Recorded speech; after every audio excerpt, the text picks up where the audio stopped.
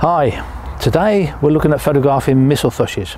Now the mistle thrush is one of those birds that can become very habituated to people, especially in the London parks. They're quite numerous down in London, and the city parks they're very tame and approachable. But today we're in Worcestershire, and I just happened to be here yesterday in this country park walking about, and there was a pair of mistle thrushes on this short grass picking up worms and flying back to those woods over there to presumably feed the young on a nest.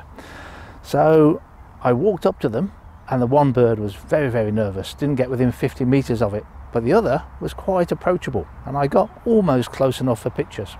So I've come back this morning to have a go with the camera lens and see if we can get close to it. Unfortunately, I can't tell the birds apart, so when they land I don't know which is the nervous one and which one is the tamer one, but very quickly I would expect to pick up little clues just from its behaviour.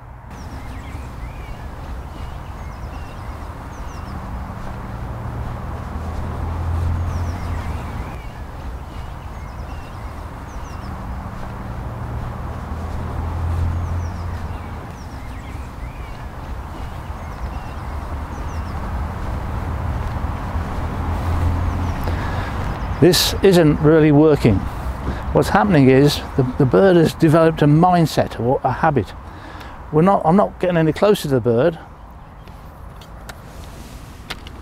What I'm doing is walking parallel with it. So the bird's going along here and I'm coming along here and just not getting any closer.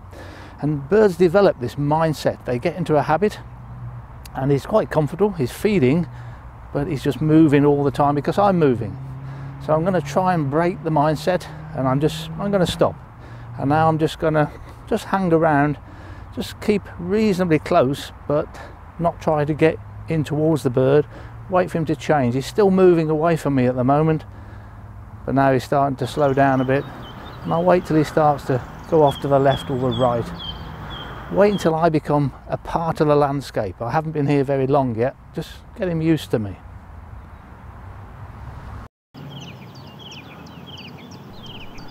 It usually doesn't take long before a bird does start to accept you as part of the landscape and takes less and less notice of you. I was taking a mixture of video footage and stills pictures, and eventually the bird will actually start walking towards you, and then you just keep still, and of course the lower down you go the better. If you can crouch down it will come even closer, and if you lie down on the floor, closer still. You're less of a threat the lower down you get.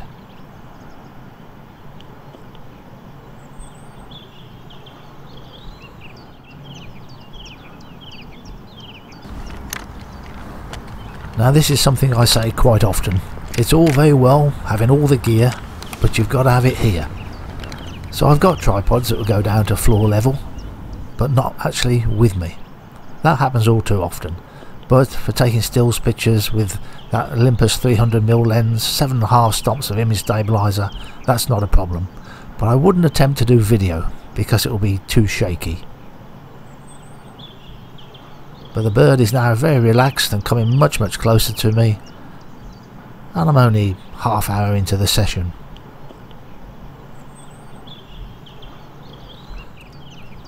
I did start to notice that the bird would always fill its bill up to capacity before it would fly off and go back to the nest. And then you start to realise there's an opportunity here for flight photography. At that stage you can see you can still get more worms in there, but now he's pretty well full, so he's going to have one more worm and he's going to fly. And so long as I could position myself between the bird and the nest, he's going to fly past me. And I thought this was a fantastic opportunity to do flight photography of mistle thrushes. Now I took probably about 500 pictures, and only about 10 of them were in focus. It's not an easy subject to do, it's very fast flying, but I was fairly pleased with the result. I photographed those mistle thrushes for 3 mornings in succession. The last morning was just doing them in flight, and then I decided to leave them alone and move on to something else. About 2 days later, the Sony A1 and the 200 to 600 zoom finally arrived. I've mentioned it a couple of times in my channel before that I was waiting for it.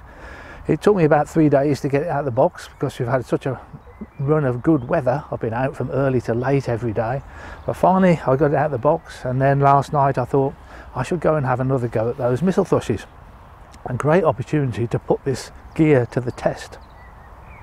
Now I've been lucky because I've arrived here and clearly the Mistle thrushes have fledged, because the birds are still flying to the woodland, but they're going into different parts, so they're not quite going in the straight line anymore, but it's still good enough. And I've been photographing them and just looking on the back of the camera. It is a wonderful autofocus system. It is a huge leap forward in autofocus capability, and it's locking onto this Mistle thrush apparently all the time. Now I expected that. We've seen all the reviews on YouTube and elsewhere. I knew it was going to be good for autofocus, but what really excites me about this camera that other people don't rave about, but I think is enormous advantage, is the flicker-free viewfinder. The Sony A9 had it, and I remember looking through that camera at one point and thought, wow, this is marvellous. But I never understood why I don't hear other photographers raving about the flickerless image.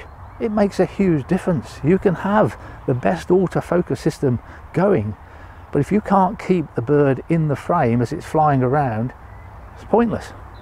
Well, with continuous viewing without that annoying flicker between frames, it is so much easier to lock onto that bird and keep following it. And I've been having great success with that Mistle thrush. As it's coming really, really close to me, I'm keeping it in the frame.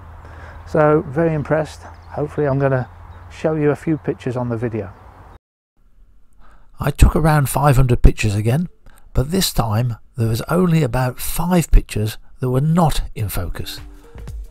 It really did an incredible job, but more importantly for me, it's the fact there was no flicker in that viewfinder. I was able to see the bird so clearly, I was able to track it far easier and keep it in the frame. Now the shutter speed here is still 2,500th of a second. The light wasn't very bright, and so there's a lack of sharpness in the pictures, but they were sharp. And then the sun came out, and I was able to go up to 4,000ths of a second. But it's not just the faster shutter speed that's made the pictures sharp, it's the fact you've got that bright light. It puts detail into the bird. So these last 5 pictures are nice and sharp. Very impressive system. I've no plans to sell my Olympus equipment at the moment. I'm expecting Olympus to catch up, and then I can make a decision sometime in the future. Thanks for watching.